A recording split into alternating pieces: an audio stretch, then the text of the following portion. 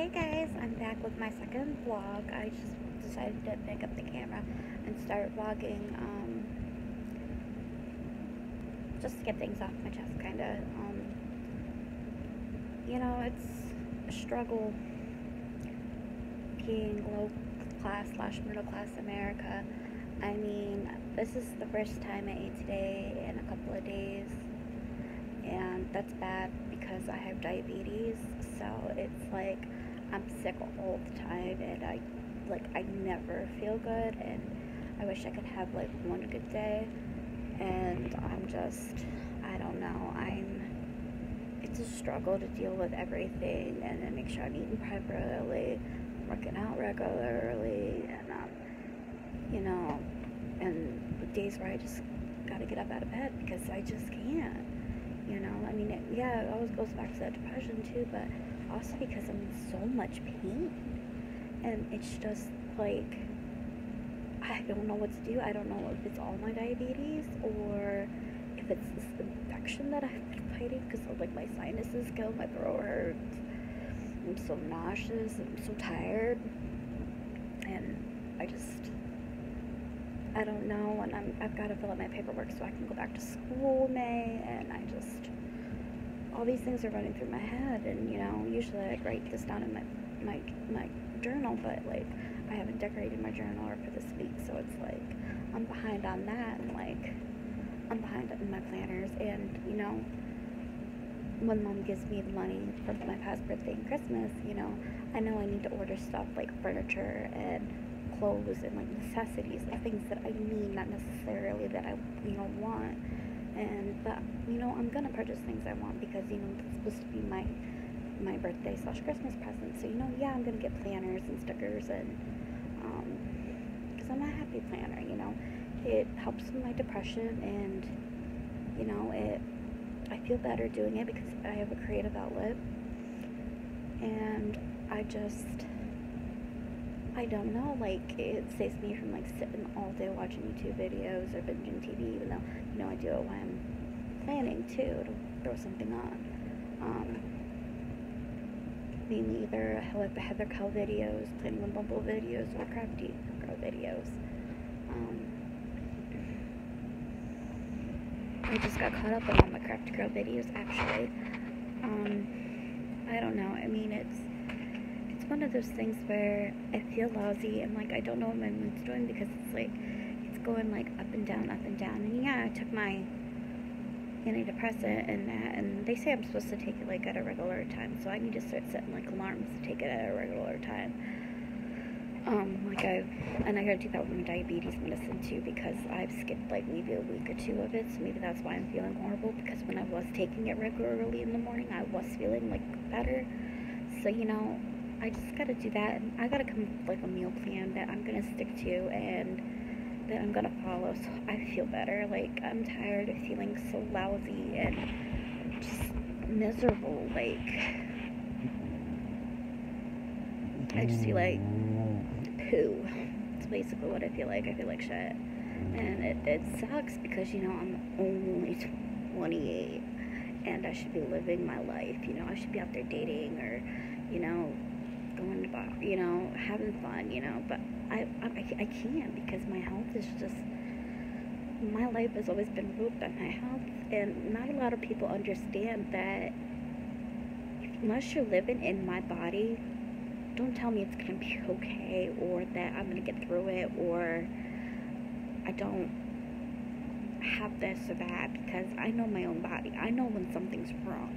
And I know whether or not, like, say I can hang out that day, or ride in the car that day, or, spend the night, or, I know, like, I'm an introvert. Like, I'm a homebody. Like, you will barely catch me going out unless I'm, like, walking my dog, or, just walking downtown to, like, the store, It's just, or, like, grocery shopping once a month. Like, that's usually my outing, And it's so, like, it's so surreal, because I can't stay out in the sun very long either, because my asthma acts up. So then it's like, well, how do I get the sunshine? I have to take supplements to supply the vitamin D and C, I get from the sun. And it's just, I mean, look at me, I'm white, so like I burn easily, you know. And it's just, and I'm all over the place in this vlog. I am so sorry if my vlogs are confusing, but like these are more for like me to get everything off my brain so I can try to sleep. And I don't know, I mean, it's like, I know there's things that I gotta get done, and I know there's things that I need to do, but getting not only the motivation, but like the energy to do it when I feel like crap, it's just, it's so hard. And not a lot of people understand that. You know, they just see a mess and they're like, oh, that person's messy, or that person's nasty, or, you know, they just think, oh, well, you know, you don't take care of stuff. No, you know, a person, me for example, my room was a disaster, you know. I've got clothes everywhere, and coloring books, and colored pencils, and sticker books, and blankets, and you name it, water bottles, you know, just because I'm too lazy to pick it up. But, you know, if I started doing like a 5-minute a day pickup, you know, I wouldn't have such a mess, you know. It'd be nice to like walk in my bedroom without like stepping on something and it crinkling, you know. And my coloring books wouldn't get ruined, and I wouldn't be searching all over the place for my colored pencils. But the thing is, has anybody like ever cleaned and then put stuff in the right part, and like in the right spot, and then you forget that you put it in that spot? So when you go to look for it, you go to look for it where it was on the floor, because that's the last place you remembered it. That is so me. Like, I so will put stuff away in the right where it belongs, but I will like go right to where I remembered it last being, and then I'll forget where I put it. Like, I don't know if that's like common or a lot of people do that, but like that's me. That's me. Pellet handbasket. I don't know. I mean,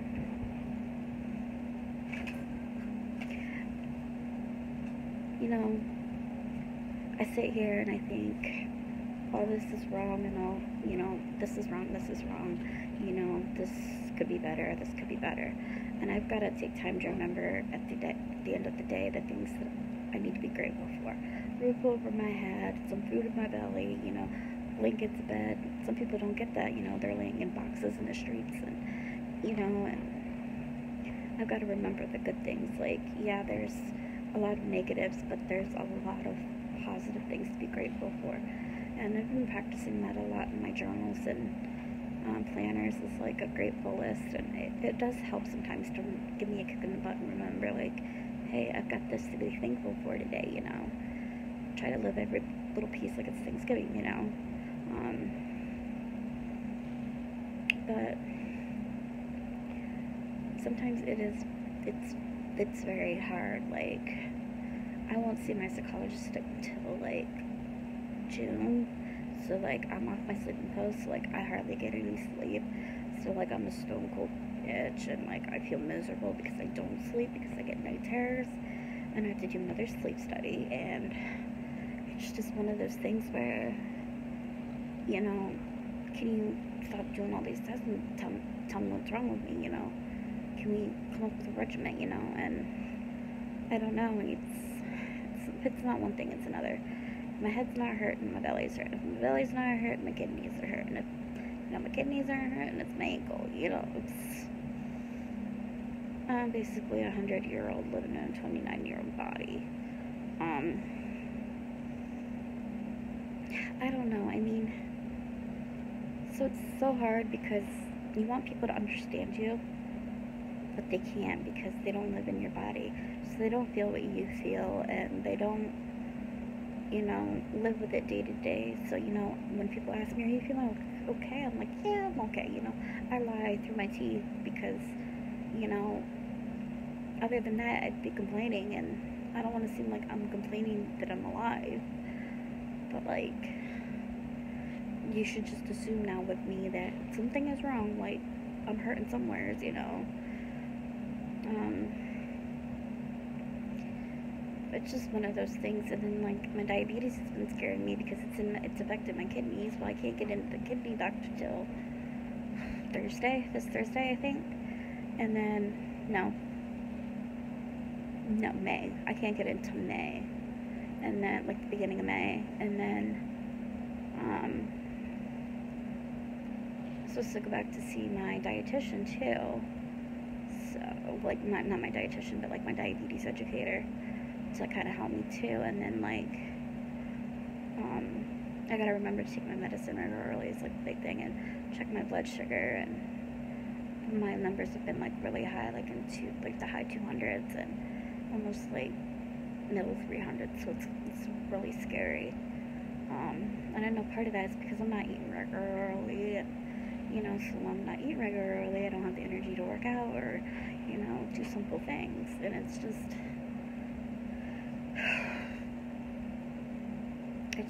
like another, you know, cause and reaction chain of events, you know. I don't know, it's been a couple of those days. But I mean,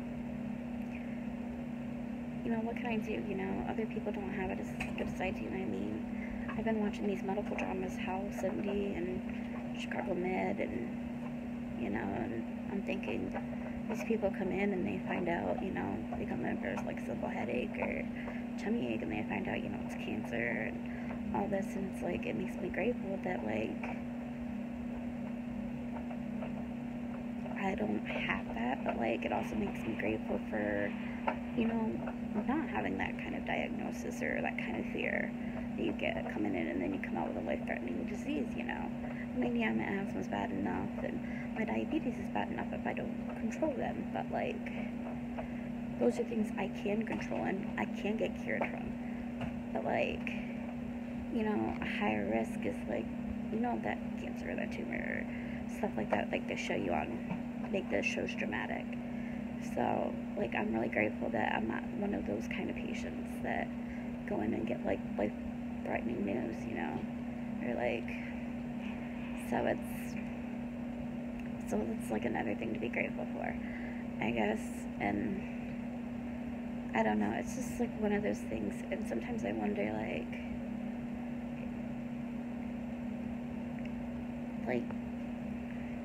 you know, sometimes it's hard for me to prioritize needs over wants, because, you know, I want this and this and this, and it's lost all recipe, so, you know, I want this, but I know I need this, and it's just, you know, how do you prioritize your wants over your needs? It's so hard. Like, I mean, how do you decide, like, what you need at the moment, or, like, what you want at the moment? Like, do you think of it as, like, a long-term goal, or do you think of it like, is this gonna make me happy right now, or, like, it's one of those things. Like, I'm so, like, I don't know, you know, it makes me, like, regret things that I can't do, like work, so I can afford both my needs and my wants, you know, and help my mom out, and help my, you know,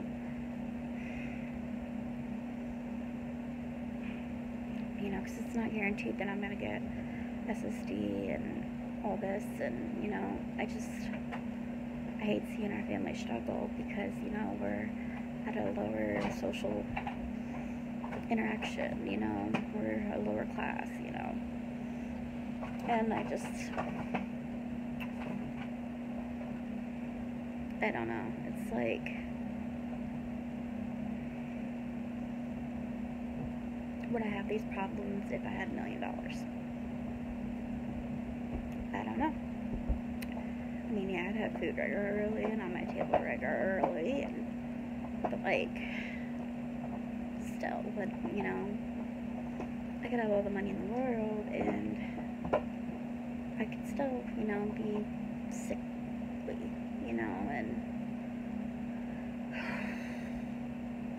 I don't know, it's like one of those things. It's like, you're grateful, but not grateful for being lower/middle class, you know.